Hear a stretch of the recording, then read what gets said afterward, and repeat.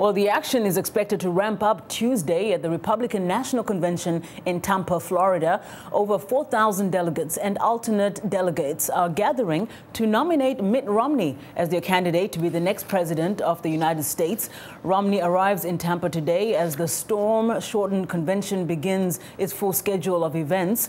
Romney and his wife spent Monday at a high school auditorium in New Hampshire rehearsing the speeches they will give at the convention, where Romney will formally accept the party's nomination. Ann Romney and keynote speaker New Jersey Governor Chris Christie are slated to give their speeches tonight. Mitt Romney had originally planned to arrive at the convention on Thursday to accept the nomination, but officials say he decided to bump up his arrival so he could be in attendance for his wife's address. Romney says he's looking forward to the convention. I like my speech. I really like Ann's speech. Our sons are already in Tampa, and they say it's terrific there. A lot of great friends, and we're looking forward to a great convention. As we noted earlier, the Republican Party formally opened the convention on Monday, but postponed most of the proceedings as Tropical Storm Isaac skipped past the coastline of Florida. Some Republicans are expressing concern that Isaac could overshadow the event if it makes a destructive landfall on the Gulf Coast later this week. Now, if that happens, it may prompt the party to tone down the gathering's celebratory nature.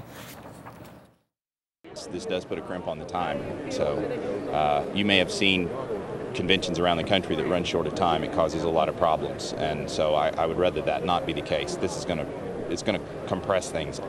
I wish them luck in how we proceed. Meanwhile, the Republican governor of the Gulf state of Louisiana, Bobby Jindal, canceled his planned convention speech, saying that he was staying home to deal with the prospect of Isaac hitting the state as a hurricane. Now, for more on the happenings at the Republican National Convention, VOA's Doug Bernard joins us live via Skype from Tampa, Florida. Hi, Doug. Ndimmy, good to hear you. Yes, likewise. So tell us what we can expect to hear from the Republican convention, especially in terms of what the party wants the voting population to know, but then also more importantly, Mitt Romney introducing himself to the American public. We understand more than 40% do not know him.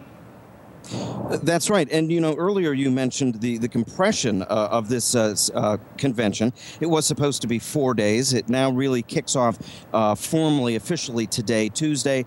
Today, Governor Romney will be formally nominated, and then later Mrs. Romney's address and that keynote by Chris Christie. But what you can expect, even though they've had to compress things, the message remains the same. And it's sort of a 1-2 punch, if you will.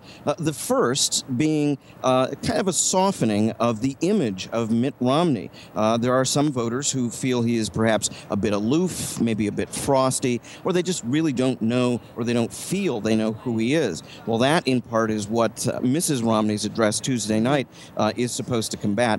And the second punch, of course, is putting the full blame on President Obama for the faltering economy and the poor unemployment picture. Okay, now obviously getting the public to know Mitt Romney better is one objective, and as you just noted, there are some issues that the Republican is trying to stand apart from the Democratic Party. What specifically is the Republican Party trying to push through in terms of this is what it's going to do for the country as opposed to what the Democratic Party is doing?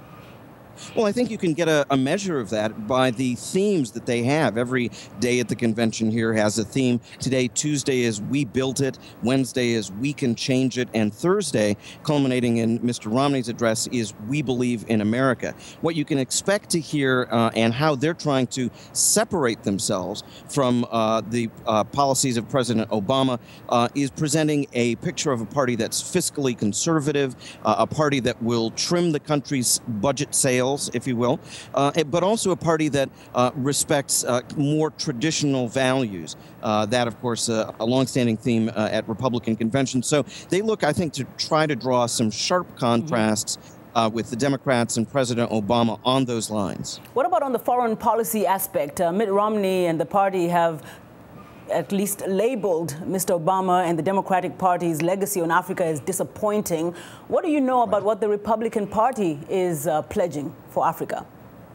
Well, of course, the party and Governor Romney have positions and policy statements on Africa. But let's be honest, at this convention, foreign policy is playing almost no role at all. And when it does come up at all, it tends to be the issues of Iran and its possible pursuit of a nuclear weapon. So Africa has in some ways, and foreign policy in general, has been sidelined. Now, there are some African delegates here. We've been able to confirm at least 4.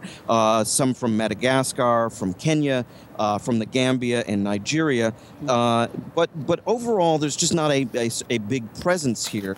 And I don't think that we're going to really be hearing much from the podium across any of these days on foreign policy matters, especially Africa. Well, thank you so much, Doug. That's VOA's Doug Bernard reporting live via Skype from the Republican National Convention in Tampa, Florida. And he'll join us again Thursday with updates. Well, you can stay in touch with In Focus by going on our Facebook page. Just click like, read our stories, leave your comments. The address, facebook.com/VOA In Focus.